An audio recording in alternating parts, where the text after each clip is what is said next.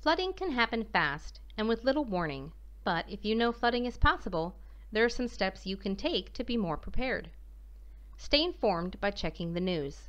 Ensure emergency alerts are enabled on your phone. Be sure you have some bare essentials in case you lose power and water. Have at least 3 days supply of ready-to-eat food that doesn't require cooking, and a 3-day supply of water.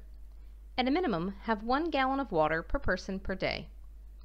To prepare for a flood, move important items to a second floor or attic. If that's not possible, put them on top of tables, shelves, or counters to get them off the ground.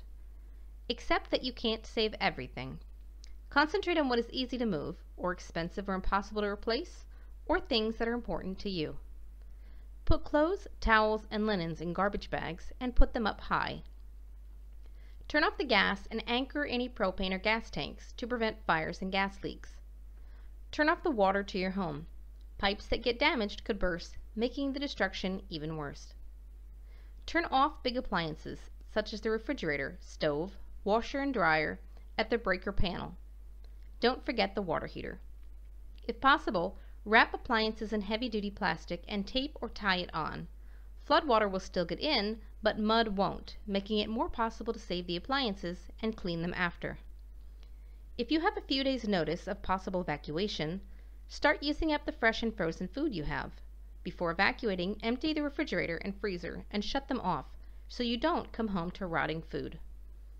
Check stormwater drains around your house to be sure they are clear. Remove any debris blocking them. Bring in outdoor items so they won't wash away. Either cover or open your basement windows. Flood water will break them. Consider buying and filling sandbags to use in front of doors and ground level windows. During a bad flood, sewage can back up into your home. Install backflow valves to washing machines, bathtubs, sinks, and dishwashers.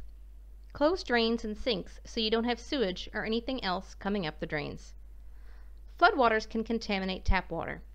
During or after a flood, check if the water is safe to drink, especially if you have a well. Evaluate where you park your car. If it's in the low ground, move your car to higher ground, like an elevated parking garage or a hill.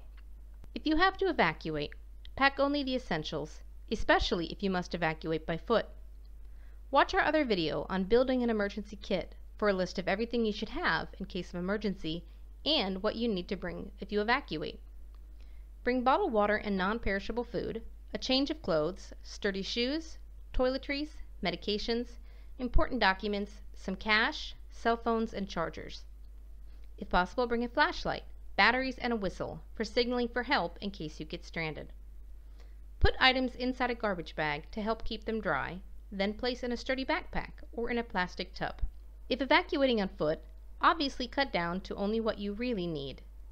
Never leave pets behind to fend for themselves. Bring pet food and water, a kennel, and shot records with you when you leave. Make sure they're microchipped and your contact information is up to date. When evacuating, check the news for road closures. If you come to a flooded road, do not drive through it. Only a few inches of flowing water can wash a car away.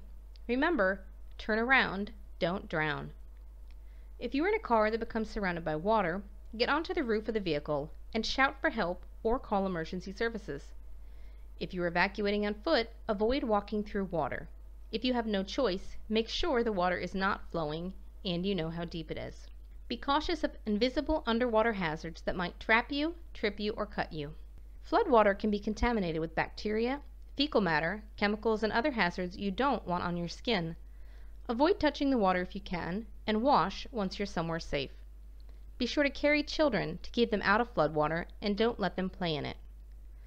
If flash flooding occurs while you are in your home and you require urgent rescue, get out onto your roof. Do not go into an attic because floodwaters can trap you there. If you must go to the attic, bring an axe or something you can use to cut your way out if necessary. If you need urgent evacuation, call emergency services. Emergency response can be overwhelmed during a massive crisis. If you cannot get through, then use social media like Facebook or Twitter to request help. Include important information such as your address, how many people are with you, and any special circumstances, such as people with disabilities or young children in your group. Many were saved during recent flooding because brave people took their personal boats and went out to rescue others. Help others if you can, but be careful so you don't become another person requiring rescue. Be sure to bring appropriate safety equipment, such as a life vest and helmet, when working in flood conditions. Now that you know what to do in case of a flood, talk to your friends and family about how to prepare and share this video with them. Take steps now to make a plan and assemble an emergency kit, so if a flood happens, you will be ready. If this video was helpful, please click like and subscribe. You can watch more videos from Education World here.